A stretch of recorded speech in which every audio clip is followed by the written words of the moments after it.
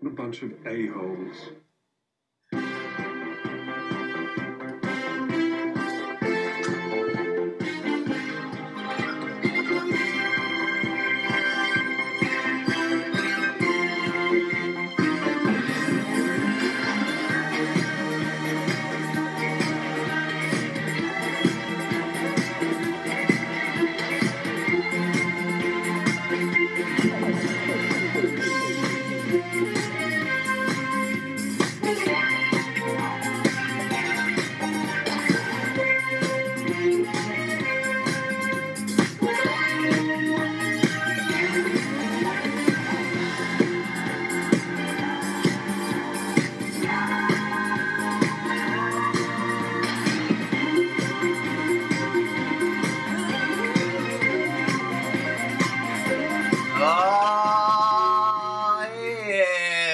Definitely vibing to that right now. What's up, G-Show land, and welcome to another episode of the G-Show podcast. I am G1, and this is the Geek Out, episode 6.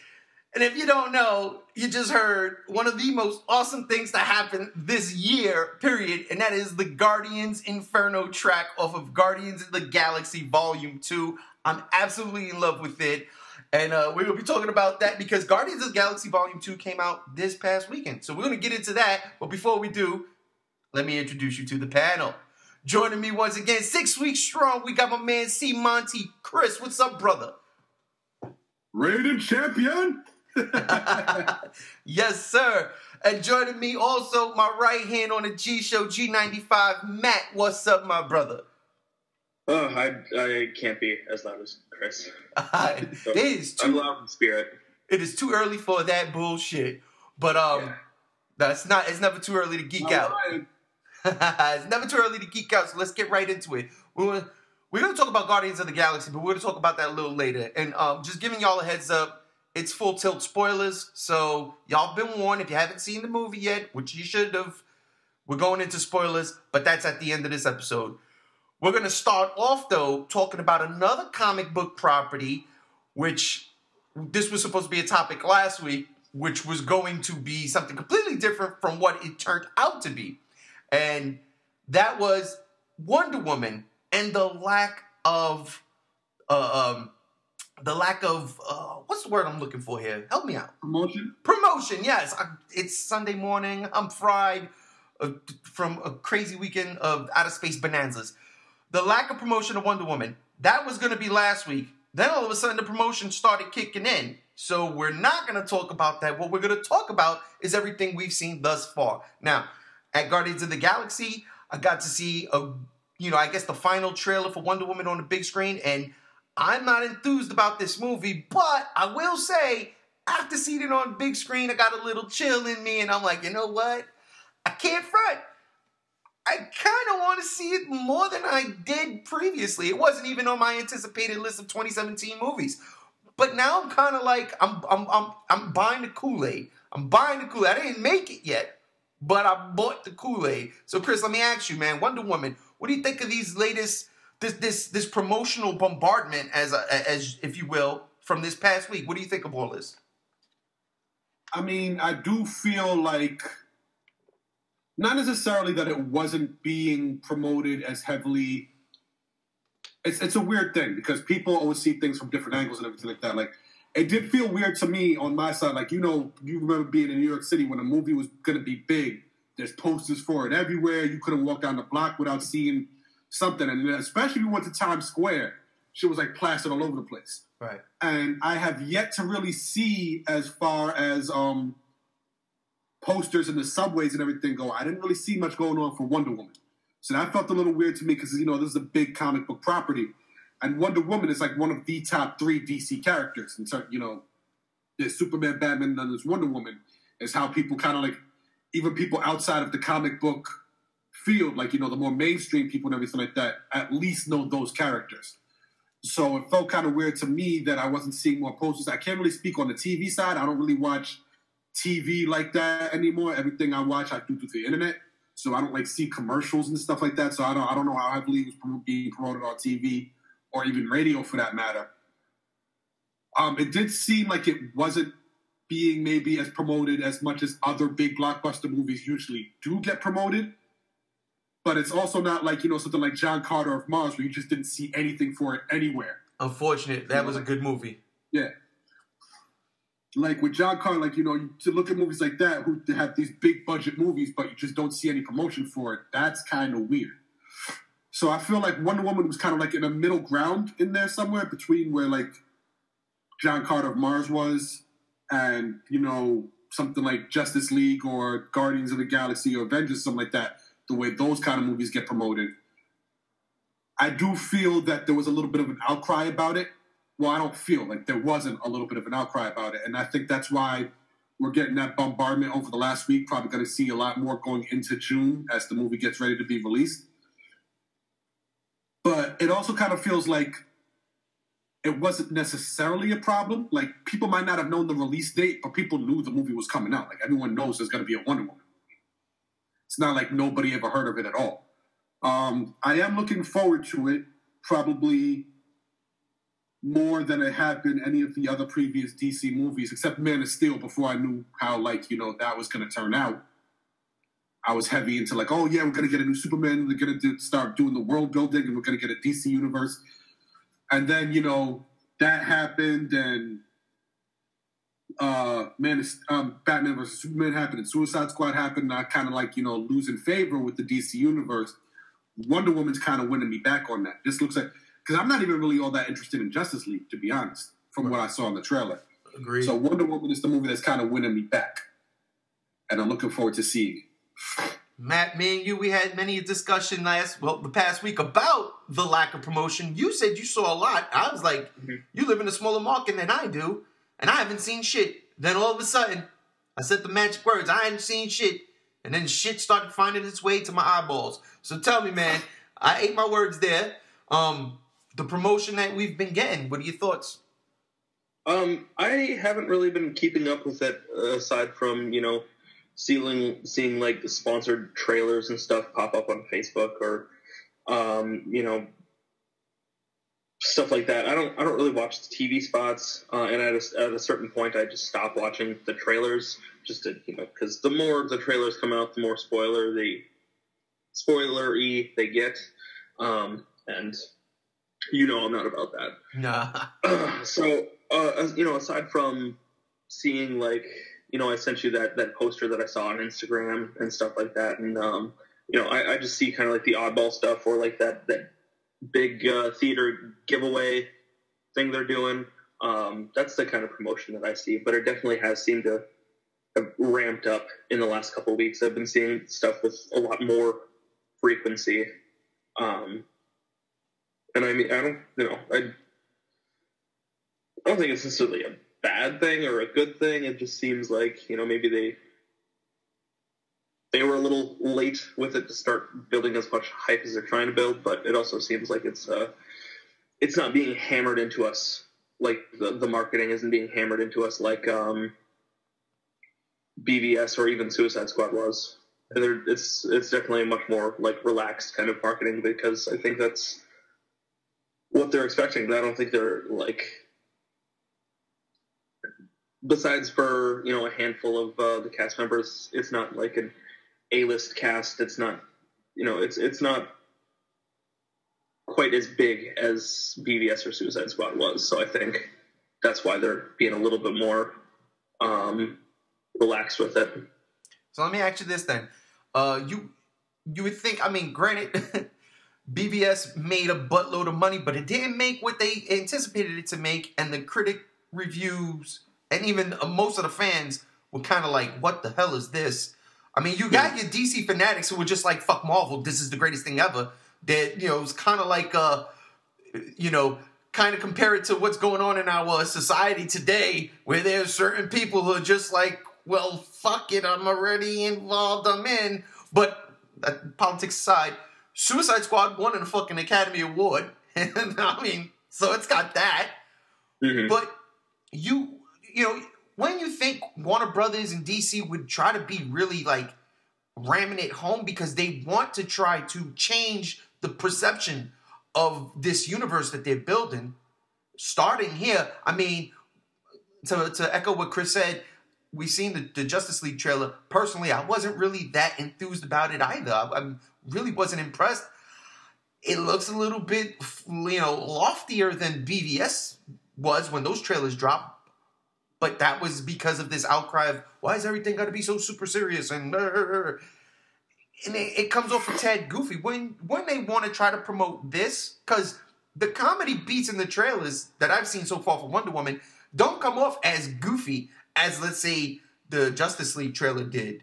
So you don't think that maybe instead of being lax about it, they should be like full court press with this shit, especially this movie's less than a month away. No, I don't necessarily think so. I don't know, maybe I can't articulate quite what I mean exactly, but I just think, they're doing a good job with us. It's not being hammered into us. It's not being like, it's not going to be the movie of the year like BVS was supposed to be, or then Suicide Squad was supposed to be. It's a DC movie. It's a world building movie. It's an origin story. It's not. It takes place in fucking World War I. It's not anything like. Obviously, it's a very big budget movie, and they wanted to do well. But I don't think they're. I think they've kind of have more of like a better perception of what this movie is supposed to do money wise. And I think they're that's reflecting in the marketing a bit. Because if they were anticipating this to be the movie of the year, they'd be, they'd be hammering it into us more, but they're not. So I think they're just kind of expecting it to be, it's gonna make money. It's gonna do well, I think, because any superhero movie is gonna do well, no matter if it's good or absolute terrible, like absolute shit. But I think they just have their perceptions in check, and I think they know kind of what it's going to do. If that makes any sense. It makes sense. I got what you're saying, especially when Justice League comes out at the end of the year. That is the big movie. That is their event movie of the year. Yeah. So I mean, because we already got. For me, there was more marketing for Justice League, a movie that doesn't come out until November, than there was for Wonder Woman up until this past week. Chris, anything you want to touch on?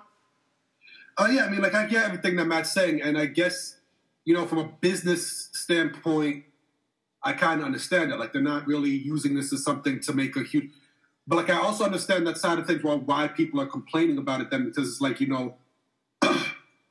this is supposed to be... I'm not trying to turn this into a political thing, but I'm just explaining it from what the angle is.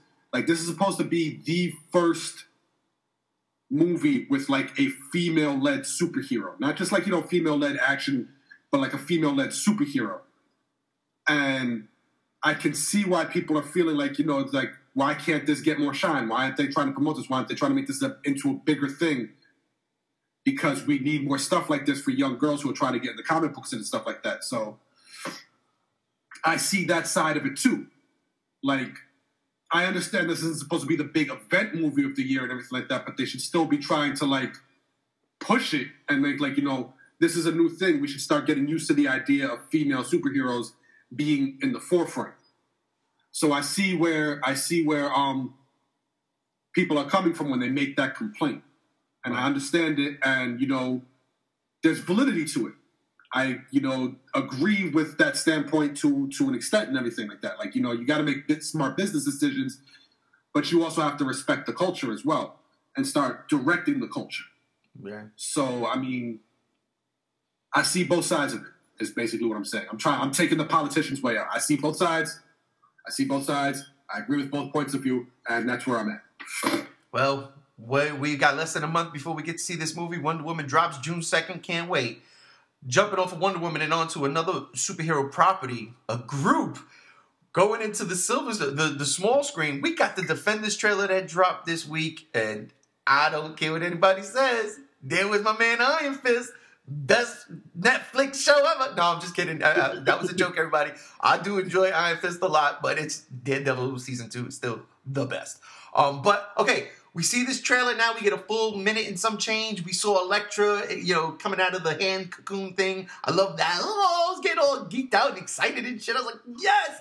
And of course, I was a little pissed off. I can't lie, because as much as I love Luke Cage and as much as I love Rosario Dawson's character, I keep forgetting her name. I don't know why I keep forgetting her name. Claire, they shouldn't have done it. Just stop. Luke Cage, you're supposed to be with Jessica Jones. Come on, man. Well, we don't know where the show's going to go from there, though. We don't. We absolutely don't. I'm just saying. I didn't want to see Claire and Luke Cage hook up. Luke Cage is a pimp in every sense of the word. If you don't know, just look at his show. That dude was in everything. But, okay. So, the trailer dropped. I'm totally excited about it. I super geeked out about it. Matt, you seen the trailer. What was your thoughts? I loved it. It's been a long time coming. We've been waiting for this, and I guess we gotta push through, and we gotta wait a little bit longer. But yeah, I'm excited. Just the dynamic between the characters, what little we saw so far has been great, and I loved it. And it was funny, but I can tell they're gonna kick a lot of ass together, and hopefully this will be a better representation of Iron Fist, maybe. I don't know. Damn you. And with all these other great characters, I think Jessica Jones will be a little bit more tolerable, because I fucking hated that show. But that's neither here nor there. But yeah, I'm excited to see Luke Cage and Daredevil kick some ass, because, the fight scenes in Daredevil are,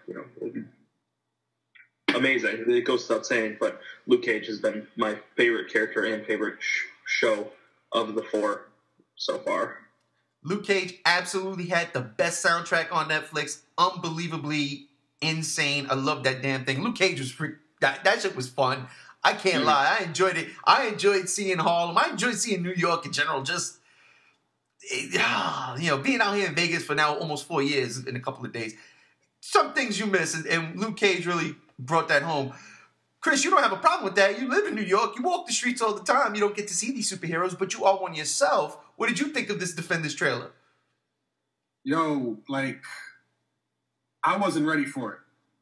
Because I didn't know it was going to drop. So my boy first told me, I was not prepared for how cool this shit was going to be. I know Defenders is going to be awesome when you get these things all together, but I was not prepared. With the Nirvana playing subtly in the background and everything like that, and just the way these characters are interacting. And it does seem like some of the reads that I got from Iron Fist, and it does seem like he's easing more into the role now. And I'm expecting the fight sequences to be better, because my understanding is that this show has the same choreography team as the first 2 seasons of Daredevil. So hopefully, that'll step up Iron Fist's fight choreography and everything like that. And we'll be able to see Finn Jones kind of ease into that role a little bit better. And hopefully, it'll make up for what happened in season 1 of Iron Fist. Stop the hate, you two. But yeah, I'm really looking forward to this show. I'm especially because they did seem to kind of focus a bit on Luke Cage interacting with Iron Fist. There's a couple of scenes in that trailer where they show them interacting. I'm like, yes, I can't wait for the full-on bromance, the Heroes for Hire, baby. I'm so looking forward to it. I like to see the intro scene where Jessica Jones is being interrogated and Matt Murdock just walks in yo, shut up, yes. Stop talking. I'm your lawyer. I thought that scene was interesting to me too, because for Misty to be reading her the riot act about that, it's didn't you get someone killed too for not doing things right? Shut the fuck up. But that's neither here nor there. We'll get into that when the actual show comes out. But man, this looks amazing. I'm so looking forward to this show. More than anything else that's coming out with Marvel I can't say that because Thor Ragnarok is going to be fucking amazing, so I can't say that. Yeah. But I'm just so hyped. I'm so hyped with what Marvel is doing, and I really hope that the comments that Kevin Feige made earlier this week about the possibility of these things starting to intersect a little bit more, I hope they really do get into that, because they've been saying that for years, and that was supposed to be the whole point of doing the TV shows in the first place, was to broaden the scope of the cinematic universe and bring all these things together. I really hope they start getting on top of that, because these things should be interacting more. Like, you know, Luke Cage ended with Diamondback and Luke Cage having this big old brawl in the middle of Harlem with everybody with their cell phones filming it. That shit should have been brought up on Agents of S.H.I.E.L.D. at some point. At least Agents of S.H.I.E.L.D. like, yo, did you guys see these two superpowered people beating the shit out of each other in Harlem? Like, I just really hope they start moving forward with it, and this is going to be amazing, and it's a great time to be a geek, man. It absolutely is. Make mine Marvel Television, seriously. And I'm just looking forward to just give me a scene where Daredevil and Iron Fist spar. I just want to see it. Come on, because everything Daredevil has done in season 1 and 2, as far as fights go, has been. I've never seen anything like that before. Not since like the first Matrix, when Keanu Reeves was like showing off his legit black belt skills, and even in John Wick. But I just want to see some real cool kung fu karate action, like karate versus kung fu. It's so good. I'm geeking out. Stop. And of course, Heroes for Hire and Misty Knight. And yes, just stop. Okay. Something Marvel also put out for the small screen that did not actually hit for me was they released a very, very short teaser, audio only, of the Inhumans. But before they did that, they showed us a cast photo. We got to see Black Bolt in costume. We got to see Medusa in costume. We got to see the rest of the supporting cast in costume. But we didn't get to see the dog, whose name is slipping me right now. It pisses me off. But Lockjaw. But this did absolutely zero for me. Zero. Not because of what they put out. It's just the looks. Like, oh God, Medusa looked terrible. I just didn't like her face. Her jaw was like Batman the Animated Series square. I'm like, I don't know. I'm not excited for this. Nothing I've seen. The little audio tidbit that they showed with the Inhumans poster did zero for me. Nothing has gotten. I'd rather watch Agents of S.H.I.E.L.D. and I really don't like that show whatsoever. But I'd rather watch Agents of S.H.I.E.L.D. than watch anything this Inhumans, because it did nothing for me. So, Chris, what about you, man? What you think of this? Yeah, I mean, it's fair. Like, I am kind of building anticipation for the show, but it's more based on what I'm reading about the background information than it is the promotional materials. Like, the promotional materials aren't really doing it for me, like you said. Like, you know, that little audio teaser. They didn't need to do that. They could have waited a little bit more so they had some footage and everything like that, something to actually show us and kind of like whet our palates and whet our appetites with that. Yep. That photo wasn't really impressive. Like, I have to think, because, you know, like, they were in a studio all day shoot. Like, that was really the best photo that came out of that shoot. Like, Word. Like, promotion and everything like that. Like, that was the best one you had. If that was the best photo that photographer was able to get, then fire that photographer. Like, all due respect, I'm not trying to take work away from them for nobody or anything like that, but that was a bad promotional image.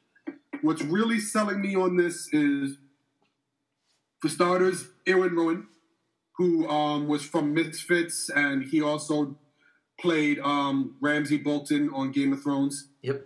I really like that actor. He's a really, you know, great actor, and the rest of them I'm not really all that familiar with, but I am intrigued by the fact that Anson Mount, the guy from Hell on Wheels who's playing Black Bolt, yep, just said, like, you know, they're trying to deal with the whole thing about that Black Bolt can't speak, so he's developing a new form of sign language. Right. Because it's essentially like saying, like, he can't use American Sign Language because Black Bolt's not from Earth. Mm-hmm. So he wouldn't know anything about American Sign Language. So they're actually developing an entirely new form of sign language from scratch just for this. I'm like, that's impressive to me. You know, that shows, like, you're really taking this stuff seriously.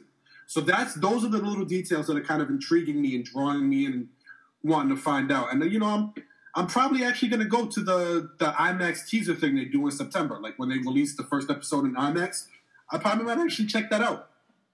Well, because these little details are kind of pulling me in.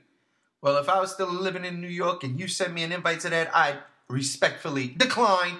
Matt, what about you? It's like you declined the Logan invite that I didn't send you? That's right, I declined the Logan, because you don't need to see Logan in black and white. I mean, I get it, but, like, I don't understand it. When they did it for Mad Max, I didn't understand it. The color palette is there for a fucking reason. It enhanced the movie. Why take it away? Honestly, why take it away? The best black and white movie... Watch Mad Max in black and white and change your mind, I guarantee you. I doubt it very highly. There's something about that sequence when they're going into the storm, the colors of the storm... It's mind-blowing. I love it. But we're not talking about... You're supposed to see blood. You're supposed to see red. Yeah, I don't care. You're supposed to see red. Logan is supposed to be in color. Matt, what are your thoughts on Medusa and the Inhumans?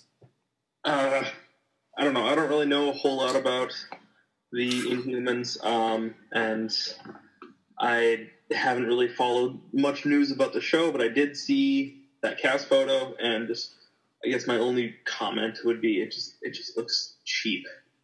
This looks really, it looks like a knockoff, kind of. It doesn't even look like, anything Marvel would ever put out. It seems like some kind of like, almost like I brought you Sharknado. Yeah. I'm trying to remember the studio's Asylum. Name. Asylum, yeah. Like, it looks like an Asylum parody of Guardians of the Galaxy meets the Avengers, and it just looks cheap and bad. But maybe once the show comes out, it'll change everybody's mind. But so far, I'm not feeling it. Yeah, it's funny. They got something strong with this because, like, first of all, Agents of S.H.I.E.L.D. has already been dealing with the whole Inhumans thing for like the last 3 seasons. Yeah, exactly. So they're gonna have to really bring something to the table to set that apart from what's already been going on.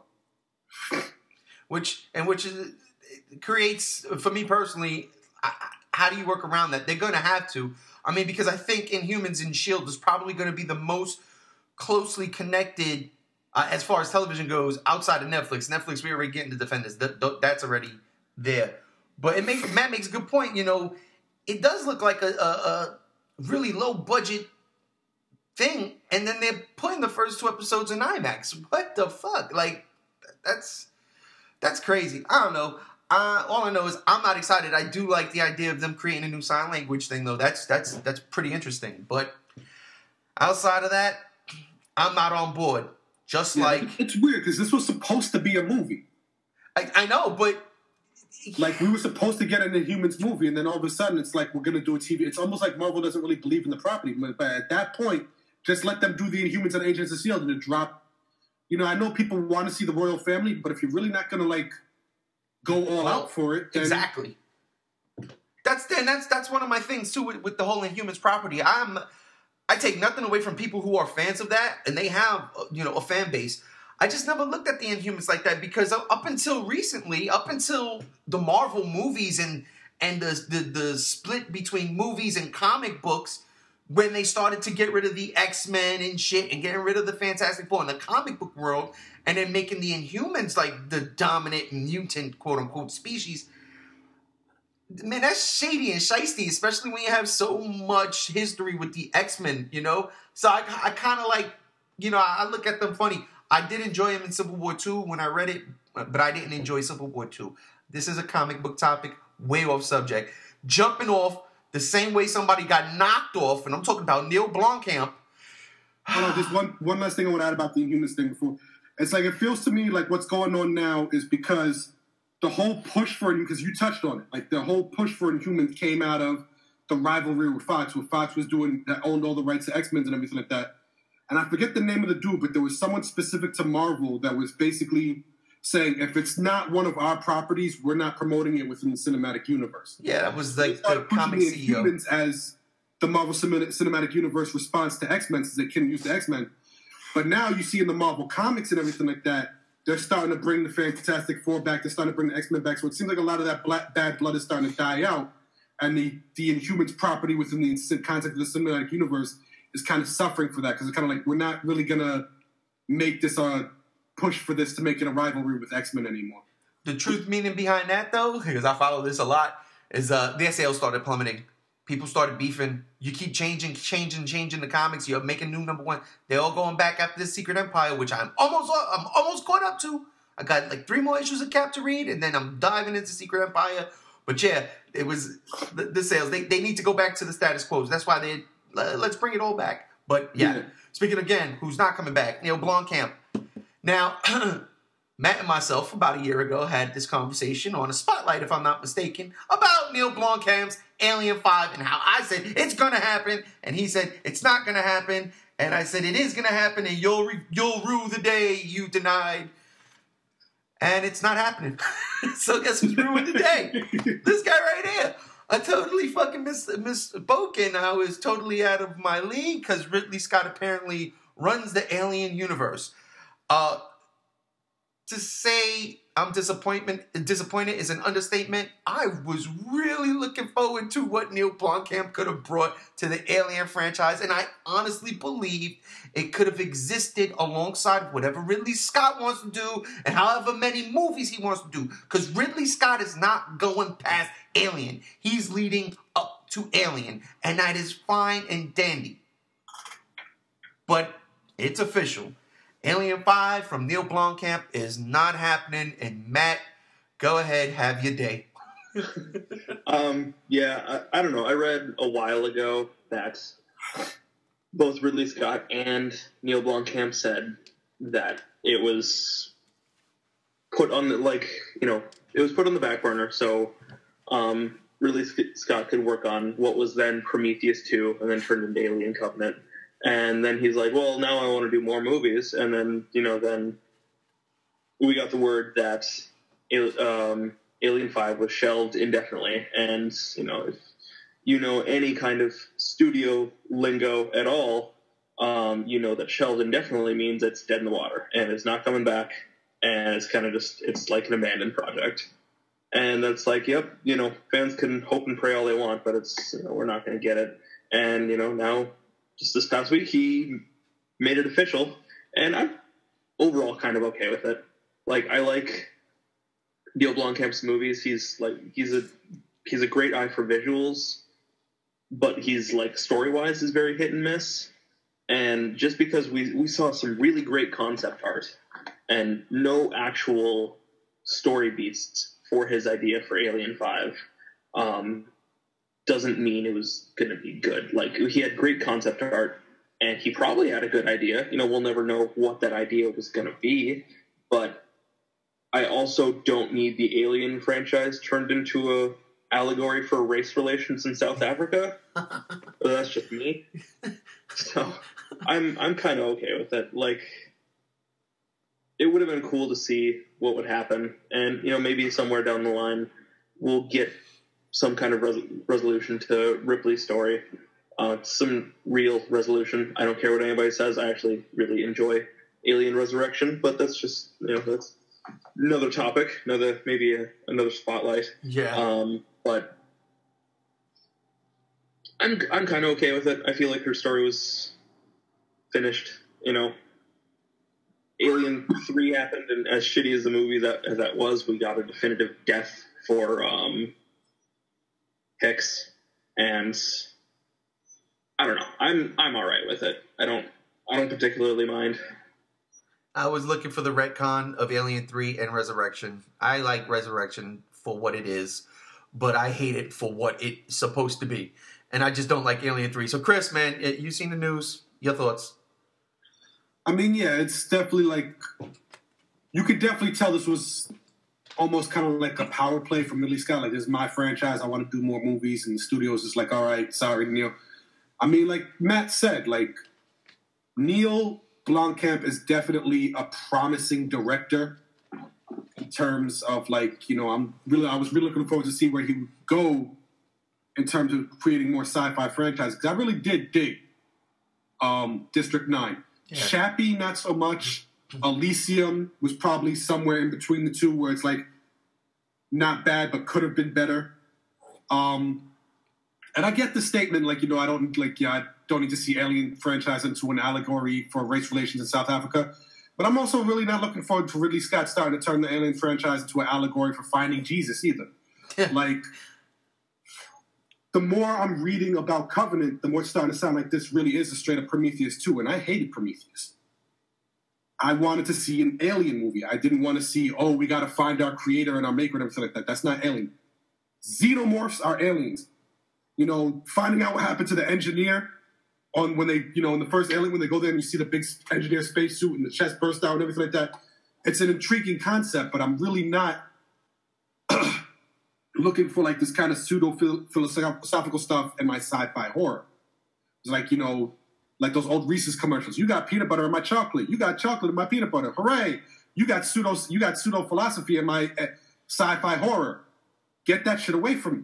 Like, I'm not enthused about it. If and the trailers were kind of pitching this as like a straight up alien movie, like when you're going to see the xenomorphs, and I was so looking forward to that. But now the more I read about it, it's like that's going to be taking a back seat to the whole broader philosophy about, connecting with God and everything like that. And I really don't want to see that in the Alien franchise. That's not what I signed in for that franchise for. Now, if you want to do an entirely new sci-fi franchise that explores that theme, I'm all there with you. I'll check it out and I'll see you go with that. But trying to force it into this other thing, I'm not really a fan. Yeah, I hear you on that one. So I was interested to see what Neil Blomkamp might have done with it. But it just kind of sounds like on this end, either way, we'd wound up with a movie that I probably wouldn't have been found as enjoyable as the original two. Well, Matt, anything? No? Well, all I can do is try to defend it because this is, the big movie of the month for me. It was right. I was more excited for this than Guardians of the Galaxy 2, than Pirates of the Caribbean, and Wonder Woman and all that shit. Alien is one of those franchises that's very near and dear to me. And I like Chris, I didn't really dig Prometheus the first few times I watched it, but then I watched it a few weeks ago, just, refresh stuff for Covenant, and I really did find myself enjoying it this time around. And from what I've heard, which hasn't been much, they do start to answer some of the open-ended questions that Damon Lindelof loves to put in his work, which is a huge reason why I think he's a terrible writer. But I think it's from what I've read the reviews, it's very much an Alien movie. Hence why it's called Alien, not Prometheus 2.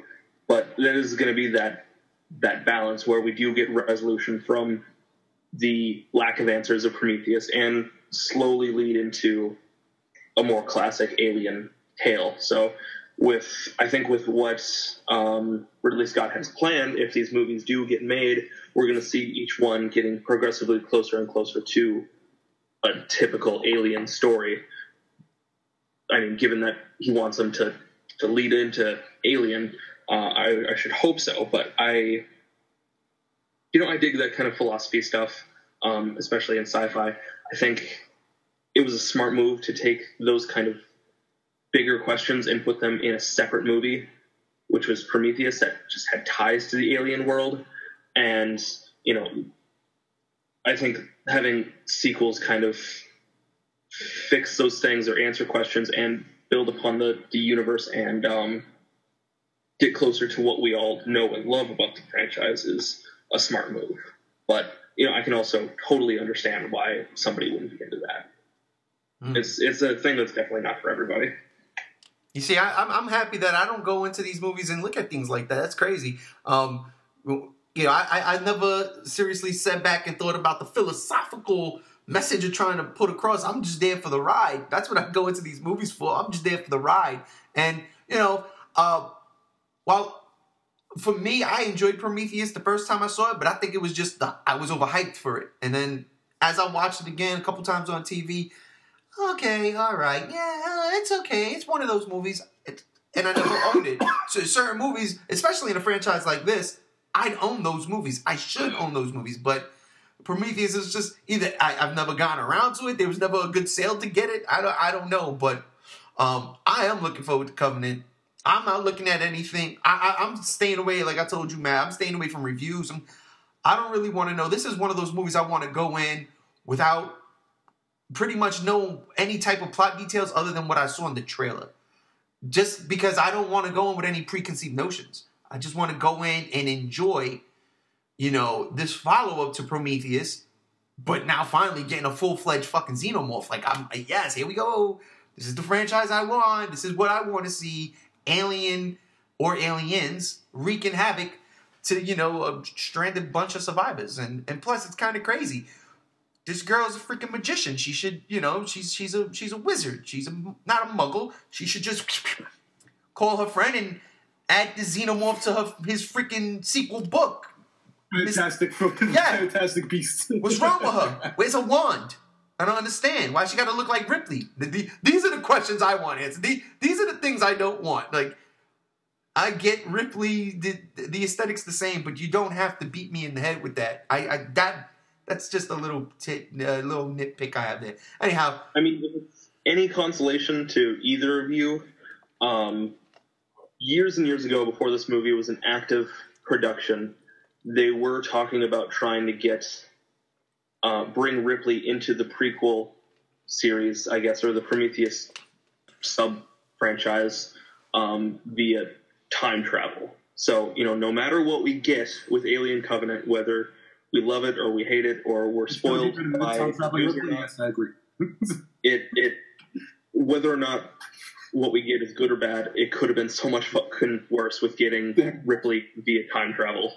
Listen, time travel only works in one movie, and that is Star Trek IV: The Voyage Home. No, I'm lying, of course, honestly, obviously. I mean, I don't want people walking away from this podcast thinking that I'm going to think Alien Covenant sucks and I have no interest in it. I'm definitely going to check it out. And maybe the balance would be better between the sci-fi horror and the philosophical stuff with Damon Lindelof out of the picture. Maybe that was the big thing that made me hate Prometheus. I hate, like Matt said, I hate Damon Lindelof's style of writing where he just throws up a bunch of questions and be like, oh, look at how smart I am because I'm asking these questions. Like, look how smart you're not because you never figured out a way to answer them in your own movie. Which kind of makes me, you sit back, take a step back and think about something real quick, Matt, because you say that. And I'm like, yeah, I kind of feel the same way. I don't really like that. Yet, you over here defend Shin Godzilla all the fucking time. And that is the biggest open ending of all time. It's like, this movie's stupid.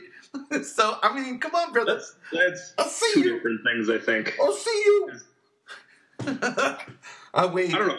The open-ended question thing works in certain mediums. Anime is a really good example of that, where you can have these kind of questions. And I think it worked totally with the mystery of Shin Godzilla and stuff, but it didn't work for Prometheus because the point of Prometheus was these people going to this other planet to find answers. And the two people that left that planet left with more questions. Mm-hmm. And I think that's where it kind of gets off and to be a little bit fucky. And that's what Lindelof is notorious for and famous for. And that's, maybe that was the big thing that put me off Prometheus. And maybe this time around, with a writer that understands what the audience wants more, I'll give it a shot. I'm definitely walking into there with an open mind. I just, from the reviews I was reading where they were making it seem more like another Prometheus, I was just like, I didn't have a good experience with that, so. I mean, I haven't read any reviews, but I've just seen headlines, and all the headlines I've seen have said, it seemed like they were, like, saying really positive things about the movie, and that it was like a very much an alien-driven movie. But I'm not going to actually read any reviews. I'm done watching the TV spots and stuff. Whatever I see on my timeline, I'm just going to kind of I'll read the headline or whatever, unless it's spoilery. But that's just what I do. Like at a certain point, I just kind of cut off, and then I'm just going to wait for the movie because it comes out in a week, 2 weeks, so, yeah, something like that. So I can wait. Whether the reviews are good or bad, I'm excited to see it. All right. Well, skipping over certain things for time, because I do want to talk Guardians, but before that, I'm gonna jump into Batman because it's Batman. So a movie that's not coming out in 2 weeks, a movie that's coming out in 2 years, maybe 3, is Batman, the Batman, whatever you want to call it. And the other day, I just want to ask you guys what your take on this. The other day, Josh Gad, you guys know him as LeFou, or whatever his name is, right? That's his name in Beauty and the Beast. He's Olaf from Frozen. LeFou. LeFou, right? Olaf from Frozen. Josh Gad the funny guy that tried to get Daisy Ridley to spill the beans about The Last Jedi. He put up on Twitter a picture of the Penguin. Him as the Penguin. Now, do you think that this dude is coming to Gotham? Matt, what do you think? I don't know. Maybe he's kind of like trying to campaign for the role, or say that he's in the running for a Penguin kind of role. But I don't know. It can mean a lot of things. I think it's probably way too early to tell or even get any like real casting news like 2 or 3 years before the movie comes out. But then again, we did get Jason Momoa as cast as Aquaman a solid year before BVS even like started shooting. Right. So, it could mean anything, but I don't really know a lot about the guy. I've seen some of those Daisy Ridley videos. I watched him, host the Star Wars panels and stuff. I never saw Frozen, didn't see Beauty and the Beast, just not a Disney guy, but I don't know. I could see it. Well, Chris, I can see it. Chris, you think it's an inspired choice? I'm still playing, like Matt said, I'm still playing the wait and see game because in a couple of forums that I go to and everything, someone mentioned like this could just be like for an animated movie. Like he could just be doing the voice of the Penguin in the animated movie. We don't know. I'm playing with it because like I like Josh Gad, but there's like this weird thing that they're doing in the DC movies now where they're casting actors that are kind of against the type for the character. Like Jesse Eisenberg as Lex Luthor was a terrible choice. Terrible. Was not a fan of Jared Leto as the Joker. I disagree. I wasn't a fan. This is like it just seems like they're trying to like as in some of the villain roles they're casting actors who I wouldn't necessarily be my first choice. And Josh Gad would be good for like a goofy Penguin, but I don't want a goofy Penguin. I want like I want a Penguin that comes off more like Philip Seymour Hoffman did in Mission Impossible 3. Yeah, I like agree with that. Gangster, arms dealer, ruthless, vicious. Because that's the not necessarily what I saw in the cartoons coming up, but as I started to explore that character more and see like what's going on in the comics, that's kind of who the Penguin is. He's like this vicious crime lord, gun dealer. I mean, like, no disrespect to him, I don't know what his range is, but I just don't. Based on the roles that he's played before, I don't see Josh Gad pulling that off. See, I like what you said there. We'll see. I like what you said there because I'm going to give the dude the benefit of the doubt only because I've seen it happen with Jim Carrey. Like everybody just thought of Jim Carrey as the rubber-faced man who makes people laugh. And then all of a sudden he did that really, I forgot the name of the movie, but that really like insane movie where he was like just this mental case. He was like a fucking scary dude. Same thing with Robin Williams. We always thought Robin Williams is Mork from Mork. Just this funny comedian. And then he does, what was it? Something Our Photo or some shit? Where he just plays this real dark character.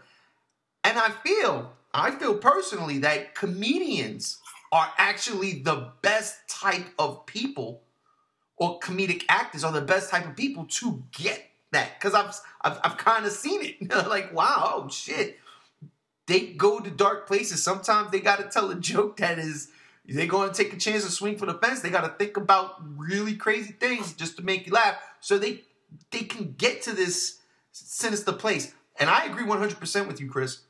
If he is playing the Penguin, I want to see the arms deal Penguin. I want to see that one, the gangster. And I think I really do, could pull that off. He has the look. Even because he's slimmed down a lot from I remember the first time I seen him, like, my daughter was frozen all the time, so we used to watch these press releases and shit. He was a big dude. He slimmed down a lot, but he still fits the bill perfectly, no pun intended, for the Penguin. I mean, yeah, like I said, like I'm not saying that he definitely can't pull it off and everything like that. It's just like from the trend of what I'm seeing, what's been going on in the DC universe right now. Matt Reeves might be the one to do it, but like it's just like it has to be from a filmmaker who's willing to let him explore that kind of character. Right. because like when they cast this is what I'm saying, like when they cast Jesse Eisenberg as Lex Luthor, it's because they had a very specific vision of what they wanted Lex Luthor to be, and that vision was wrong to me. To a lot of people. If they're casting Josh Gad because they want him to play like a Josh Gad Penguin, then I don't want that. If they're casting Josh Gad because they want him to push that boundary and let him explore that kind of character and everything, then I'm willing to give him the benefit of the doubt, like you said, and give him a shot.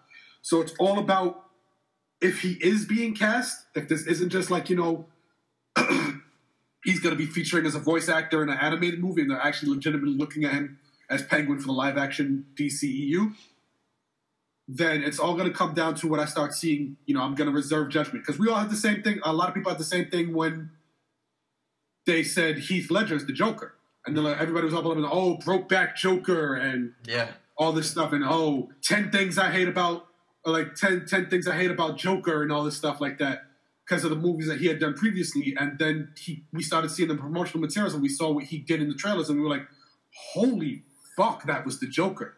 That was the Joker. It was definitely the definitive Joker for like a generation. So we'll see. Like I said, I'll play the wait and see game. All right, well, let's get out of here. Let's get down to the nitty gritty of the podcast. The thing I really, really want to talk about, and that's what's for dinner tonight. No, I'm joking. It is Guardians of the Galaxy Volume 2, the fucking movie where the critics are saying it's uneven. I don't get it. What's uneven even mean? I'm lost because to me, I've seen this movie 3 times now. I told you I've seen it last week in a special screening, and I loved it. I seen it Thursday night again, and I seen it yesterday with my wife and my daughter, and I tell you, I don't know. I came out of it yesterday with, I just, each time I've seen it, I've loved it even more. I got something more out of it. I don't know what it is. It could be that Guardians Inferno song. It could be, if you guys seen it, I don't know, you had that peeped it. It could have been the Jeff Goldblum cameo at the end where he's dancing in the bubble. That's great. Things like, yes. We've unabashedly gushed about James Gunn. Me and Matt, we have. And I think this movie right here, again, don't go into it thinking it's going to be better than Guardians 1. Some people might think that way. I don't. I love Guardians of the Galaxy Volume 1. But this movie is the perfect complement to that. It is the perfect complement. There's no Empire Strikes Back moment. There's nothing that alters what this franchise is doing. That's going to be Infinity War. This movie, to me, was the perfect 3 to 4 issue comic book arc. A nice self-contained story that can be told in this many issues and wrapped up. Nothing left open. Everything was just a nice, neat package that was visually stunning, that was emotionally engaging, and goddamn, the laughs just kept coming and coming and coming. So for me, personally, and that wasn't anything spoilerific. I'm going to leave the spoilers to you and just, run off of that. But for me personally, this has definitely been my favorite Marvel movie since Civil War. I did not like Doctor Strange at all. But this is for me, this is like such a springboard into what we're getting from Marvel this year. We're getting Spider-Man and then we're getting Thor. Fuck me sideways. This shit is great. Gorgeous. I absolutely loved it. James Gunn and company. I love you guys. Chris, take it away. Well, all right, Chris, I hate that damn song. Yo, I love this movie. You mentioned there's probably going to be people walking away from this movie that liked it better than the original. I'm one of those people. Oh, wow. Okay. I really dug this movie more. Not to say, obviously, because I love the original as well and everything like that, but to me, the first one felt like James Gunn kind of getting a feel for the source material. This one felt like a labor of love for him. Now, were there things that I didn't enjoy? To a degree, I felt like in maybe the first third of the movie, they went a little heavy with trying to work the soundtrack in and everything, like the whole mixtape thing. Yeah. They would hit. It almost felt it wasn't as sloppy as Suicide Squad, but it almost felt like the same way where like almost every story beat they were trying to attach a song to that specific moment. Hated that. So they leaned a little heavy on that. That was one of the things. It got better throughout the movie. They pulled back and everything, but that was one of the things that I kind of felt like first, maybe third of the movie, they could have done a little less with that. I could have done without the subplot from the Sovereign, because that would have give more time to explore other things, like the stuff with the Ravagers, how Chris Pratt relates to exploring Ego, the Living Planet, a little bit more, which leads me to the third thing I didn't like is how you introduce such a fascinating character like Ego, the Living Planet, kind of like tweak his backstory to make him a Celestial, and then you kill him off at the end of the movie. Oh, that was great. Like, I get it. I hope they find a way to bring him back into the universe, though, because, I feel like we need more Ego. That's an element that we need to explore more in terms of the cosmic side and everything. Let me stop you right there. It's not that we need more Ego. We need more Kurt Russell in the Marvel Cinematic Universe. Because let's not fucking... I was going to get to that point before. He killed this movie. All right? Because that was the thing. That was the other thing that made me enjoy and appreciate this movie better than the first one, was that Kurt Russell as Ego was a much more intriguing and compelling villain than Ronan was. Ronan, it was kind of like, I don't really care. Like, I'm a Kree and I hate these guys and I'm going to destroy their planet because Ego really there was charisma to him. You understood his motivation. Like, as a human being specifically, I kind of, because that's what's hardwired into us, is reproducing ourselves and spreading ourselves as much as possible. So I get where Ego was coming from with that. Like, I get his motivation. I understood it and I appreciated everything like that. And again, Kurt Russell, charismatic and charming as fuck. You can't go wrong with him. Right. So I want to see more of him in that universe. So like I said, I felt they could have done without the Sovereign, because it just felt like they only introduced them, so you have that thing at the end where they come in and they're fighting them while they're trying to fight Ego. But you could have just had Ego be a more formidable villain, and you wouldn't have need the Sovereign to be to up the stakes or whatever like that. Like, you're fighting an entire fucking planet. How much higher can stakes get? So those were the things I didn't appreciate. Those were the things that I didn't hate, but it was I kind of felt like I didn't really need that. But outside of that, I loved this movie. I felt it had more emotional beats for me to connect to. The whole relationship between Yondu and Star-Lord. Yep. Oh my God. That funeral scene at the end, to me, with Yondu... Save some of that for Matt. Save some of that spoiler shit for Matt. I'm sorry, but I'm just saying, for me, emotionally, it was right up there with Spock's death in the Star Trek movie. Right. That's how much emotional weight it had to me. It just I'm struggling to find the words to talk about how much I love this fucking movie, bro.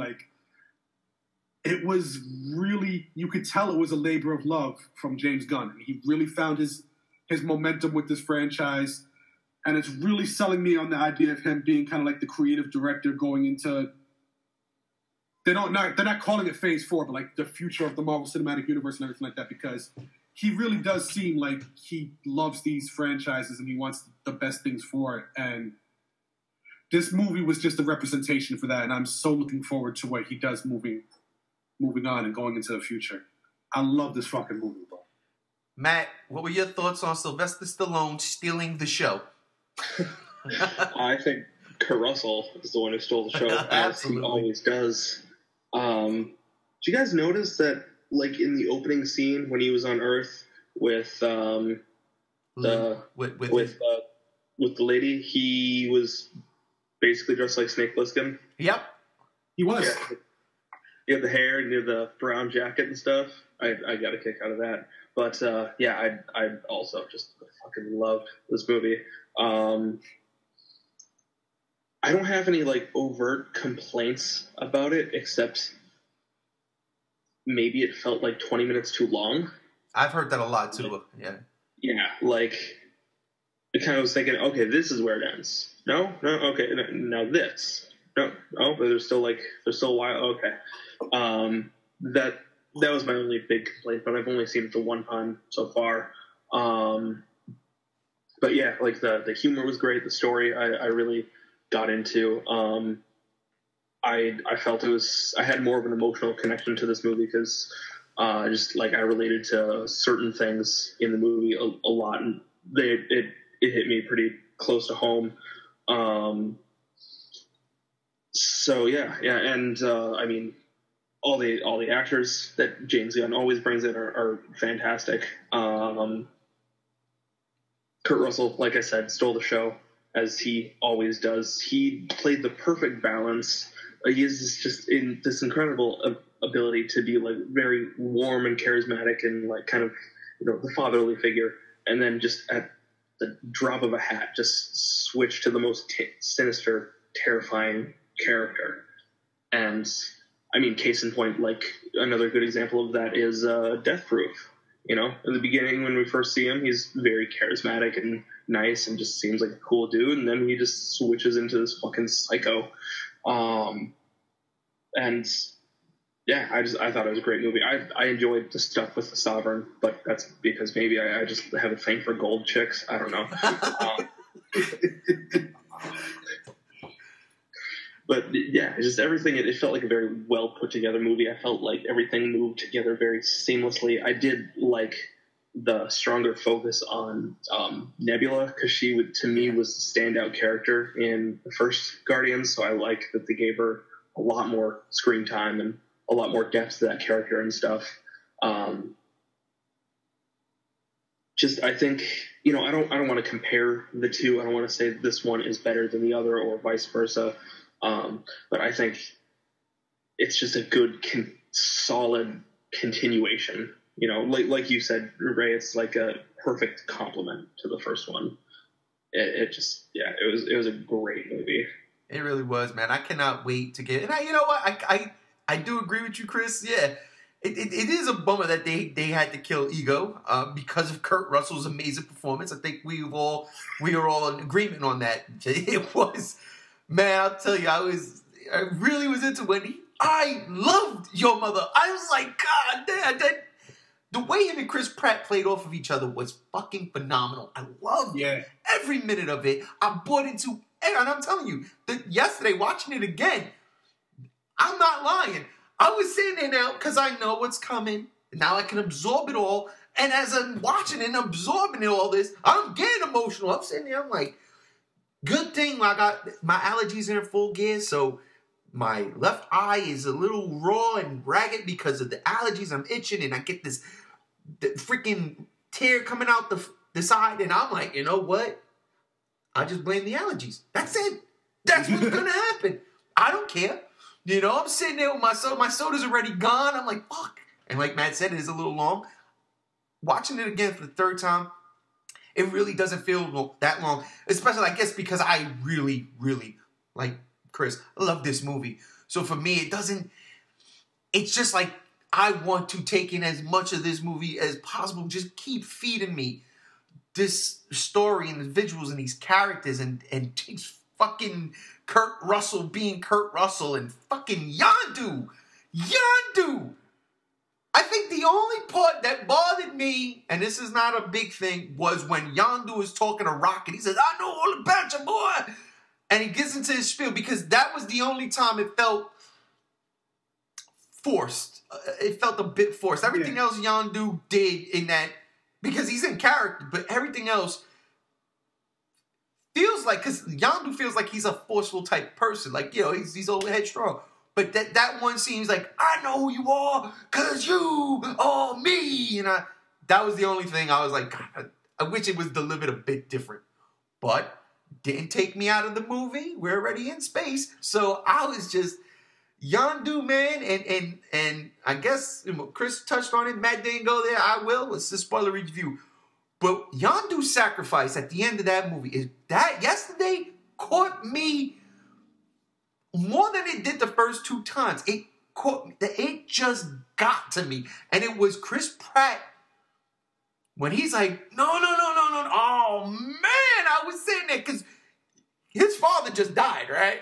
But justifiably so. He had to kill him because there's no way he's going to sacrifice his friends to live forever. Fuck that. You know, I want. But then when you come to that realization, my father was right there the whole fucking time. And he is saving my... Man, that shit hit me in places. I was like, oh, you know what I'm saying? The mouth gets a little hot and watery like this. I'm like, oh, man. That, to me, that put a dagger in my heart. It was beautiful. And like you said, the funeral, when the Ravagers come back, after Sylvester Stallone says, you're not going to see the colors fly at your funeral. And they come out in force, and they fly the colors. It was an absolutely beautiful fucking moment. In a movie chock full of just a great roller coaster ride with the humor, with the parts where you got to feel. You brought up Nebula. Nebula, you wanted to win. I just wanted a sister. Wow. I was like, stop. Absolutely. I can't gush about this movie anymore. I can't. I do want to say I agree with the soundtrack thing. Suicide Squad killed. I mean, me and Matt talked about this on our Suicide Squad review. The soundtrack killed me because as good as all of those fucking songs were, it was too much. And it wasn't organic. It wasn't organic. It wasn't organic. It was a Guardians of the Galaxy did it. Let's try to up them. It didn't work that way, brother. And that's why I was saying, like in this one, in the first maybe third of the movie, it kind of felt similar to that. Where the songs were great, and they did fit the moments that they were putting them into, but it just seemed like they were saying, let's create moments where we could use these soundtracks and everything like that. And as the movie progressed on, it did become more and more organic, and it didn't take me out as much. But the first maybe like 20, 30 minutes of the movie, I was like, okay, let's ease back. We know you got great songs on the soundtrack. Let's pull it back a little bit. What I dug about this, too, is that they used, unlike the first Guardians, they used, I think, 2 of the same songs a couple of times, which to me was great. Like, they used the song from right in the beginning when he's with, when they're in the 80s, right? They used that again later on when he starts saying, me and you, we're the sailor, you know? And they used the song when they're going with him. They use that at the end when he finally gets up and he's like, I don't use my brain to control the arrow. I use my heart. And then the song kicks in and it's just like, yes. And we've had this conversation a couple weeks back with the Thor trailer. Music for me, if the music complements what I'm seeing, it's perfect. And for me, that was so perfect. And I'm with Matt. I dig the Gold Chicks too. I did. I liked them a lot. And what really, really got me was the fact that their ships were drones and they were like basically in an arcade and you hear all these arcade sounds. And I was like, James Gunn, you're a fucking genius. I loved that. Yeah, and I get that. I'm not saying that I hated them. I'm just saying like, to me, that subplot kind of like pulled from the rest of what the actual story was. So I would have loved it if they were the villains in like maybe the third movie. Oh, they'll be though. You see at the end is Warlock. Come. Yeah. No, yeah, I understand that like that. But what I'm saying is that like I would have loved it if they were their own story, or whatever like that, and it was just like the Guardians of the Galaxy versus the Sovereign, and that was the movie. Yeah. But I just felt like they pulled away from the ego thing a little bit. Yeah. Not saying I hated them. I'm just saying like it kind of distracted from the focus of the actual story for me. I see what you're saying. For you, it was like a misplaced MacGuffin. Yeah. Exactly. And just go back like you guys have been saying, like there's just so many emotional moments, but there's also so many great character moments. So, like one of the things we haven't touched on is we haven't really touched on how great Dave Bautista has been doing his fucking Drax, just hitting those fucking humorous beats nonstop. He's really getting into this character, and I love it. Because I don't watch wrestling. You know I don't watch wrestling. You see my posts on Facebook. I dig at people who watch wrestling. I like to troll them. I love to troll them. And you need to stop. So I'm not really familiar with Dave Bautista as a person and everything like that. But like it's always for me, like it's always been like as far as wrestlers who transition into movies, I felt like The Rock was the only one who had enough charisma to do it successfully. But now I'm starting to see that Dave Bautista was really up there on that level. Yeah. Like he's really passionate about this character. We know from the first one, he went out, he took acting lessons and everything like that to really dig into it. He really wants to bring something to this role beyond just being the big tough guy who throws people around. And it's paying off in dividends, man, because he's fucking nailing it as Drax for me with what they're doing with the character. I agree, Matt. I love. Okay. Chris. I love the subplot that they had with Rocket coming to terms with the idea that like he doesn't need to push people away, and it's okay for him to be friends with people and have a family. Like, I'm loving what they're doing with that character and everything. I loved all the little emotional character moments and the little funny character moments. I love there was that one scene where like when Star-Lord and Yondu are coming down from the ship. Mary Poppins, yo! You look like Mary Poppins. It's like, is he cool? And then he looks at him and he just like has that moment where he's like, yeah, Mary Poppins is super cool. Like, he has that moment where he realizes who Yondu is to him. And embarrass Yondu. He doesn't want to like make him feel like an asshole. And he's like, yeah, Mary Poppins is really cool. I love that part. Like, yeah, look at me, guys. I'm Mary Poppins. Like, I love that part. Such a great moment of how they relate to each other that really built, really makes the final moment that much more significant to me. Yeah. Matt, what about you, man? Batista is definitely a standout. What were your thoughts on some of the cast outside of Kurt Russell? Oh, yeah. I wanted to say that, Dave Batista, like, besides Nebula, I think, even more so than Nebula, I think Drax was like the character that was improved upon the most. He was a lot more... I mean, he wasn't really more fleshed out. We didn't get like more insight into him as a character, really. But he was like consistently on point with the jokes and humor and just the beats. And like Drax humor might be my favorite kind of humor ever. It's just very loud and just fucking dumb. Yeah, I thought the chick who played Mantis was really good too. Yeah. That was kind of unexpected. I didn't even know who Mantis was, but I'm sold. I want to see more. As Chris said, like Rocket was really expanded on in a great way. Chris Pratt nailed it with the daddy issue stuff, and like that just shows that he's not just the good looking joke machine kind of guy. He's got some depth to him and his acting skills. I guess the only one I feel like didn't go anywhere really, or didn't get their character expanded on or pushed into new places was Gamora. Like, she kind of just stayed the same throughout the movie. I mean, yeah, there was the stuff with her and Nebula, but that was more like Nebula coming to her. Yeah. And her kind of coming to terms with their whole relationship and stuff. And there probably could have been more room for a bit of a dynamic between them, more than we got, or because it seemed a little bit one-sided. But that's nitpicky stuff. I'm really satisfied with all the characters and what happened with them and where they went and stuff, and all of I can't think of a single actor who did a bad job. Everybody was like really on point and like just on their game, and it fit the movie perfectly. I totally agree with the Batista thing on both counts. I mean, I won't lie, the first time I saw the movie, I was a little kind of like thrown off. I was getting like annoyed. He was laughing at everything. I was like, I don't know. The second time I saw it, I was like, okay. When I saw it again yesterday, and I was like, you know what? Totally fits, because he has that moment, and it's an abundance in this movie. But then he has those smaller moments. For instance, when he's when right at the beginning, when he has to go and he like goes out of the ship because the weapon systems are damaged, and he's fighting that one sovereign ship in the asteroid field. He just walks by Nebula. She's about to grab the fruit. He kicks it. It's not ripe. But then, I mean, it wasn't like a joke. It was just like, don't eat that yet.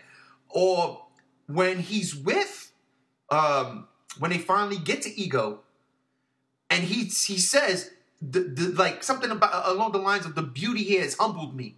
Man, the delivery, because this is, you've seen him nothing but laughing the entire fucking time. That moment with Mantis too, like with Mantis, yep, that comes later. It's just those moments that I didn't get on my first viewing because I was kind of taken out with the constant laughing thing.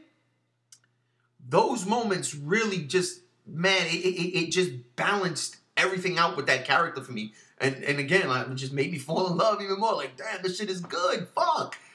And Mantis, you're right. I love that character. And yeah, I agree. I think Gamora had the least amount of growth in this movie. It did not hurt it for me. Go ahead. I will say this about the Gamora thing, because you guys are right. Like, she didn't really, throughout the course of the movie, you don't really see growth. But then once she has that moment with Nebula where she finally understands that, because when she says, like, you know, for me, it was about survival. I was just trying to survive. Like, I wasn't looking at you as a sister and everything like that. I wasn't looking at, I was just trying to keep Thanos from killing me. I wasn't thinking about what he was doing to you. I was just trying to keep him from doing that shit to me. So she goes through that, and, like, you see, like, a quick burst of growth after that, at the final, like, maybe 10 minutes. Because that's when she's finally able to look at Star-Lord and be like, yeah, we do kind of have that unspoken thing. When she's finally able to get out of that sense of, like, this is about us surviving and doing what we need to move forward and everything like that. Mm-hmm. Maybe I can have a relationship. Maybe I can actually consider these people family and, like, connect with them and stuff like that. So it was kind of like a growth spurt for her. It wasn't like a overall growth throughout the course of the movie. This is like, you know, that one kid who was like 5'2" for all of high school, and then, like, one summer he comes back and he's like 6'7". That was like for me what Gamora's growth was in that movie. It was like a quick sudden burst at the end, and I hopefully moving forward, we'll see more development from her. James Gunn had a chart on the board. He was like, okay, got Yondu check, Star-Lord doing his thing check. We got Rocket Grove check, Drax we good, right? Yeah, I think we get Gamora. Yeah, exactly. Like, fuck, we got to do Gamora. Let's do it right here. But yeah, listen, man, that movie seriously is amazing, man. It is. Fuck, I love it. I really do. I can't stop gushing about it. And the best fucking part of the whole fucking movie was the cameo with Stan Lee and Uatu the Watcher. Holy crap, the fucking Watcher! You see the Watcher? Never in a million years would I have thought we'd have seen the Watcher. I've always wanted it. I would have loved to see maybe the Watcher's shadow or something when the Chitauri invaded New York. Some great, never in a million years. And there was Stan Lee telling his stories from not only the Marvelverse, but across the spectrum, it seemed. I was like, yo, this is why I love James Gunn. He's so in tuned. And if this movie has given me faith in anything, is I have the utmost faith in where he is going to take the Marvel Cinematic Universe after the Infinity stuff. It's gonna get there. He said Nebula is going to try to kill Thanos. We're getting all of this. This is all coming down the pipe, and I am beyond excited. So those are my final words. Matt, I'm gonna give you some final words. I think it's been pretty well summed up, actually. You know, fucking like 8.5, 9 out of 10, only because it's a little bit too long. Mm-hmm. That's fair. That is fair. Chris? Yeah, like, I agree, because, like, you know, we touched on a little earlier some of the things that kind of drew me out of it. So I'd give it a solid 9 out of 10. I love like you said, I love the Watcher scene and everything like that, and it does give me hope with James Gunn, because it really is, like, people have been talking about that on the internet for a while. Like, oh, what if he's a Watcher, and that's why he keeps showing up in all these different things and everything like that. And James Gunn saw those fan theories. He's like, you know, fuck it, we're doing that. We're putting that in the movie. Fuck it. I loved all the other little, you know, moments that they had in the after credit sequences. You know, Starhawk and the original Guardians and everything. The original Guardians team. Fucking the Adam Warlock spoiler. Like, I shall call him Adam. James Gunn went on record. People in my screening just stood up and clapped when they heard him call him Adam. And James Gunn went on record saying he's kind of upset with himself for putting the Cocoon in the first Guardians movie. And had to change it. Even though that was like the Cocoon in Infinity Gauntlet, the comic, in the first Guardians movie. That nasty insectoid looking Cocoon. Where this one was pretty. Oh God, I cannot wait for that shit. So I love the stingers I love the after credit stingers that they did that do future world build thing. I love the ones they did just for the fuck of it, like Teenage Groot was fucking hilarious Hysterics. to me. Like little sarcastic, I'm Groot. Like it's like that shit was hilarious to me. Now I know how Yondu felt. Like I thought you guys were supposed to be my ride home. Like all those little moments were hilarious to me. I know earlier on I said there were things I didn't appreciate, and I don't want anyone walking away thinking that just because there were little moments that kind of like I could have done without this, or I could have done. I can't gush about this movie enough. Like, fuck the numbers, because I know that they're going back and forth. Like, is it doing as good as the first one? Is it going to do better than... Fuck the numbers, fuck all that shit. This was just a fun, entertaining movie that I could connect with emotionally. This was... Oh, man, this is going to go down as one of my all-time favorites. Like, it's broke my top 10.